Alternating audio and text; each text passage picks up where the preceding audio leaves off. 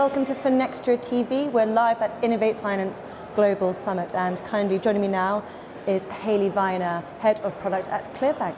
Hayley, thank you very much for taking the time to speak with us today. No problem, thank you for having me. It's really good to have you on, and in person this time, of course. So we've just watched you on your panel session around embedded finance, which we'll talk about in more detail. But first, if you could set the scene for us and highlight some of those emerging trends the event's going to be covering. What can we expect? Absolutely. So obviously open banking continues to be a trend that we see a lot of people talking about in the market, not just in the UK, but how's it starting to evolve internationally. On the panel we talked about how the standards of open banking need to be more standardised as we move into other countries and jurisdictions that are rolling out those changes. For ClearBank and the type of customers that we work with other banks and e-money institutions. We're seeing a lot of what do I want to do for my payments infrastructure, how does that look, how does that feel, and how do I make sure it's future-proof in the market.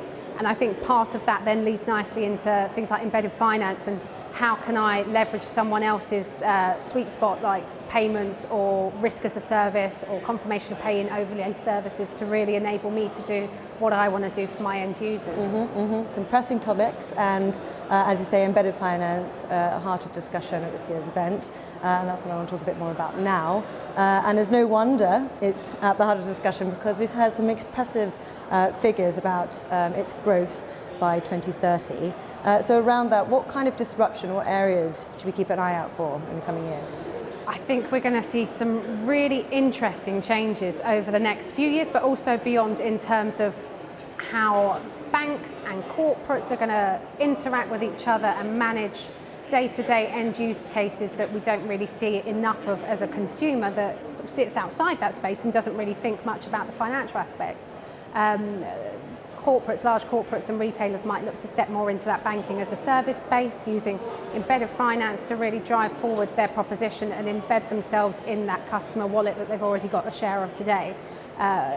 We talked about some really large global corporates looking at what they could do if they were to offer a bank account for their customers. If Starbucks opened a current account, how would that change the financial space? How would that look? They've already got wallets that they can use for their customers, but what can they offer off the back of that that could really change it?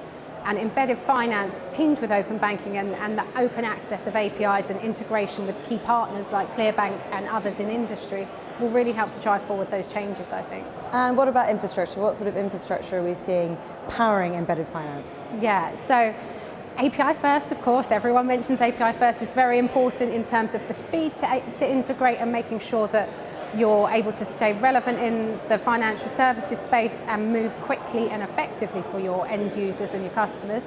But also, you've got to think about cloud technology and also potential portability of cloud. So at the moment, if you think of the 2 or 3 cloud players that you have in market today, how can you ensure that you're able to play in more than one space and offer stability whilst they are obviously very, very stable? How do we make sure that you can continue to operate if there was, for example, an instance where you'd need to switch cloud providers?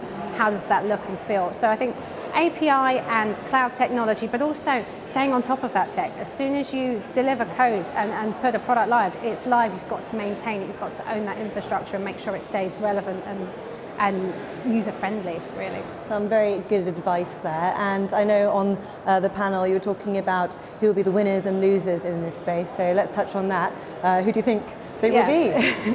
Absolutely. So the winners are undoubtedly going to be the consumers, as whether or not they know it, they are ultimately benefiting from it today, and they'll continue to see it through the seamless integration with their existing trusted partners, whoever you shop with for your food shop, or like I mentioned earlier, a Starbucks or whoever.